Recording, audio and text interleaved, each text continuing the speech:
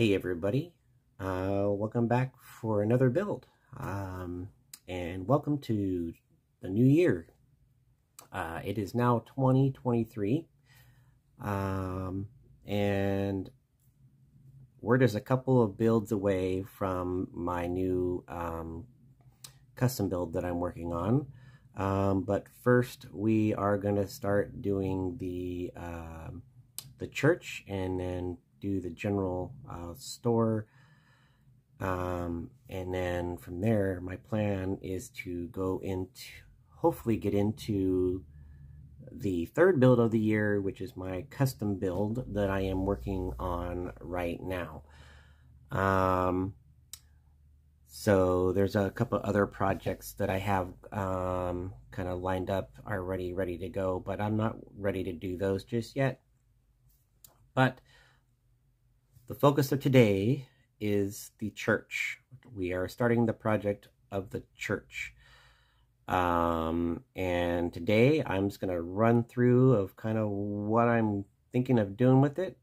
And not going to really bore everybody with the bracing stuff. That is all repetitious stuff like you do with most builds, or all builds rather. So let's jump on over to the bench here, and we'll give a quick tutorial run through of what my plans are for this build, and then we will move right along in this build. So let's jump on over to the bench and get this thing started, shall we? All right, here we are. This is Mud Creek Models N-Scale Kits of Distinction. This is the N-Scale version of the church. Just heard Frank say that they've decided that they are going to release this in HO scale. So if you want to do, if you're doing HO scale, jump on over to mudcreekmodels.com and pick up the kit, because they do now offer this church in HO along with many other kits, from what I understand. Yes, this is the church that I'm going to be doing. I've decided my color scheme after looking up a lot of old church buildings. They are, most, if not all of them, are all white with a black, brown, or light gray roof. So I wanted to keep my church a two-tone color. So what I will be doing is going with titanium white. That's right. Titanium white for the whole church. And then I'm going to go, I'm going to go with the rain gray.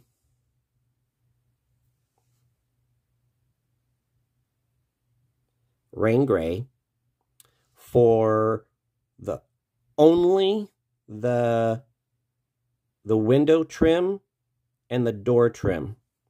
That is it. That is what I'm doing for those.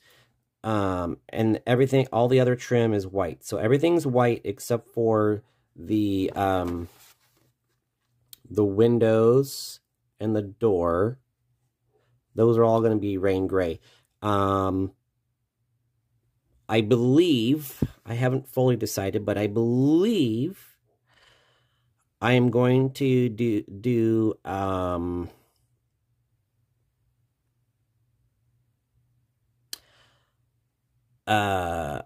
going to try something new for the roof. It's a combination of the chalk pastel, which is going to be this, and also I'm going to use the shadow gray Vetero stain on all my roofing here and here, for both sides rather. I am going to make a change to this kit. See, right up here, it shows that the peaks are standing up. Well, I am going to do away with that. I'm going to make them as what they should be, where they join each other. So that is what I will be doing. And so this is going to be a fun kit. It's a straightforward kit for the most part from what it looks like. Let's open this up and see everything inside. Just to really give you an idea of how much is in this kit. And so there are our instructions for the church. There is front and back. There is 2 pages. In this particular kit, if you have kids, this is for you.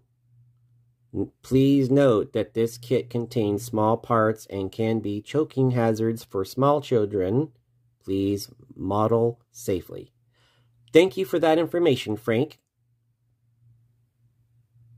And he also says that he gives us caution. One of the parts in this kit is taped to a piece of cardboard and is extremely delicate. Delicate to handle. Please be careful. So I love that about Frank and Natalie. There's something specific that they want you to know about, they make it well known. Thank you very much, Frank. Moving along, I'm not going into the bracing. Bracing's all simple, but there you have it. It just shows you a generalized how the bracing's going to be. I will most likely follow that diagram on this kit, and this is just kind of goes over a little bit of, you know, how the church is going to look as we go through the build. Again, when we get down to here, I'm doing away with those standing upright. I'm actually closing them to make a pyramid roof. And here's a more up-close look. Those will be all together. And I will adjust that as necessary. But yes, well,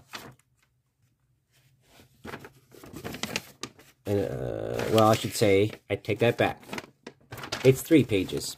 You have this page, the back of that page, and then you have this page, which gets you to the end. The last side of the page is all blank. So you have 3 pages of instructions, and whatnot. So what all your small parts are in here.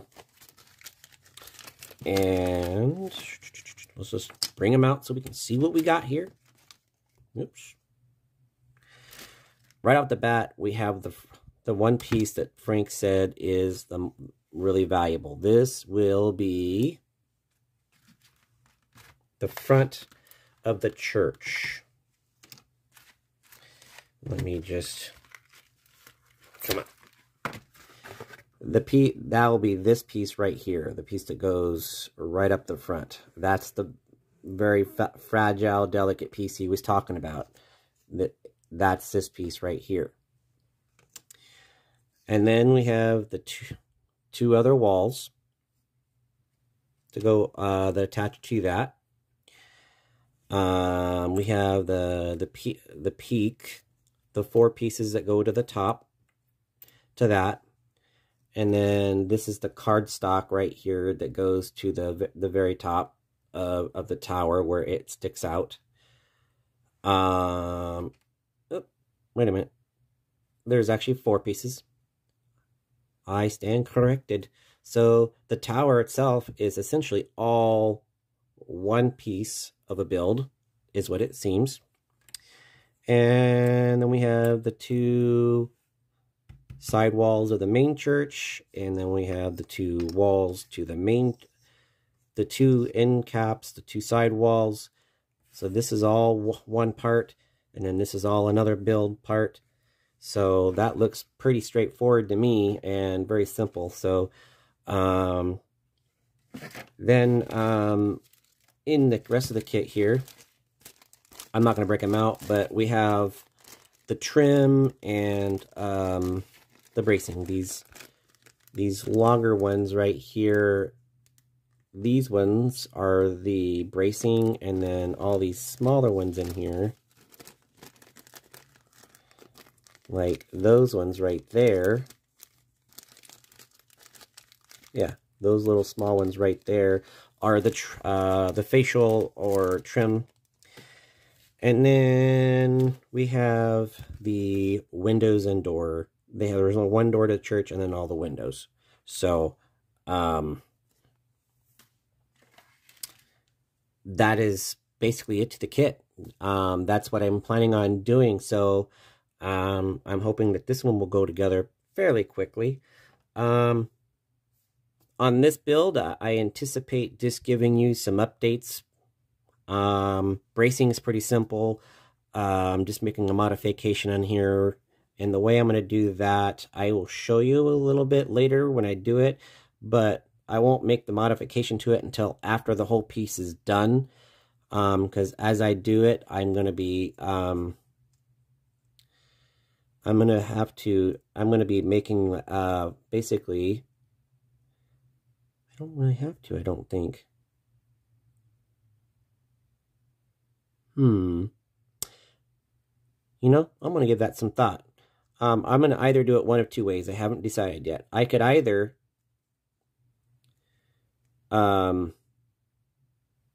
just glue them like that, or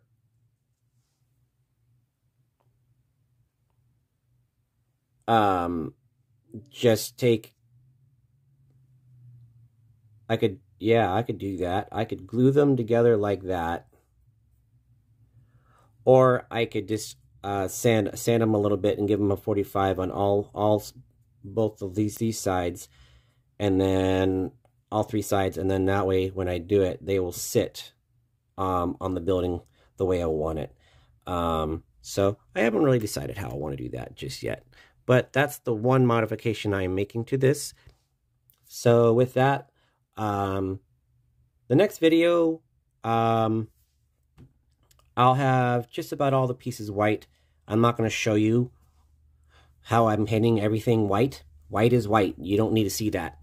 I will get everything painted that I want painted, and then the next video will come back, and I'll just kind of show you how I do assembly at that point. And I'll try to go over what I did off camera as well, so that we can kind of stay in loop together. But this kit is pretty straightforward, and I'm not going to bore you with a lot of the easier stuff. So, but I will show you kind of how it's coming along and what it looks like, and point out what I did and how it went for the journey of this build. So with that, we're going to call that a wrap for today. So let's just see you back here next time. Again, welcome to the new year of 23, and hope you're all doing well, and happy modeling. Keep it real out there, guys. We'll see you next time.